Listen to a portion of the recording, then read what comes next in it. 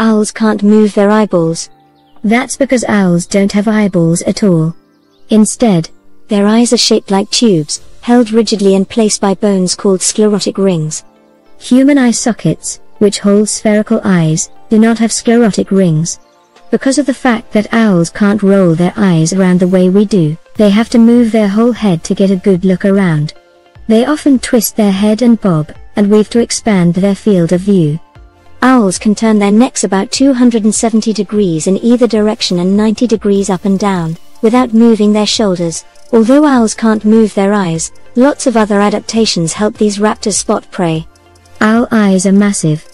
An owl's eyes can account for up to 3% of its entire body weight.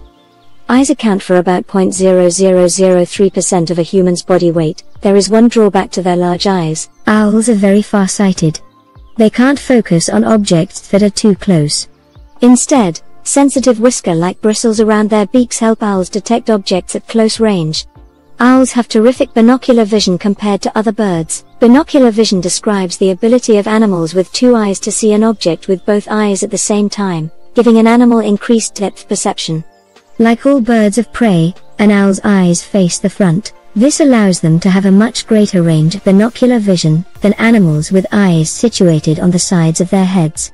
An owl's field of view, for instance, is about 110 degrees, and about 64% of that is binocular. A sparrow, on the other hand, has a much larger field of view, up to 300 degrees, but their binocular vision is much more limited, sometimes only 10%. Most owls are nocturnal, meaning they are most active at night. Two adaptations help owls see well in the dark. First, owl eyes are dominated by densely packed retinal rods. All animal eyes have photoreceptors shaped like cones and rods. Retinal cones function best in bright light, and are responsible for color vision.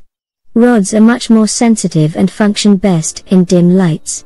Rods outnumber cones 30 to 1 in owl species, including the great horned owl and barn owl, enabling them to see better than humans in the nighttime darkness. Finally, owls have eye shine. Eye shine is a result of an animal's tapetum lucidum, a layer of tissue behind the retina that reflects visible light. This reflection dramatically increases the light available to the animal's photoreceptors and gives it superior night vision.